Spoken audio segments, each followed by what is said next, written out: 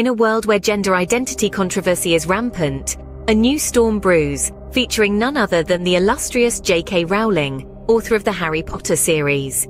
The eye of this storm centers on Rowling's recent criticism of Sky News for referring to a transgender murderer, Scarlett Blake, as a woman. In a society where the lines between genders continue to blur, Rowling takes a stand, advocating for accurate journalism and pointing out the potential for misrepresentation in crime statistics.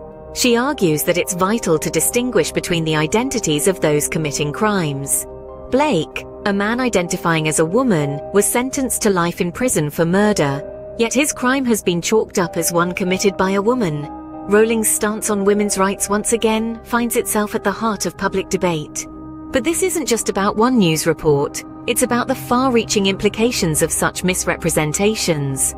When we misrepresent gender in crime reporting, we risk skewing statistics, painting false narratives, and potentially endangering the very individuals we seek to protect. J.K. Rowling, known for her razor-sharp wit and eloquent prose, has brought this issue into the limelight, questioning the safety of this practice. Consider this: if we start classifying male criminals as females because they identify as such, what does it mean for the crime rates attributed to women? Suddenly we're seeing an artificial rise in female perpetrated crimes, a narrative that's both misleading and potentially harmful. Rowling isn't just advocating for accurate journalism here, she's addressing a bigger concern. In a world that seems increasingly comfortable with denying biological realities, she warns us of the dangers of blurring lines. We're not just talking about journalistic integrity or crime statistics, we're talking about societal norms, perceptions, and the very foundations of our understanding of gender. As Rowling points out, when we blur lines, we risk obscuring truths. And in a world that seems increasingly comfortable with denying biological realities, the implications are indeed far-reaching.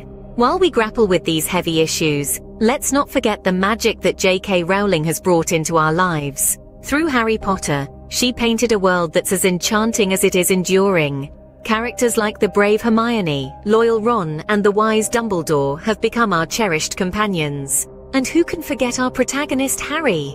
If only he could use his wand to simplify this gender conundrum, uttering gender a switcheroo and voila. But alas, the Muggle world isn't as straightforward. In the magical world of Harry Potter, changing genders might just be a flick of the wand away, but in the real world, the consequences are far more complex.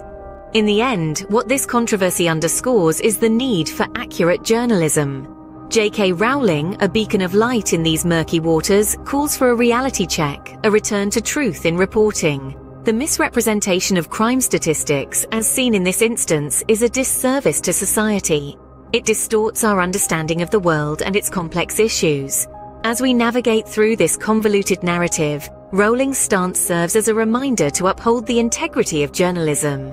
As we bid adieu, remember to like and subscribe to our channel for more thought-provoking content. And remember, in the words of Dumbledore, it is our choices that show what we truly are, far more than our abilities.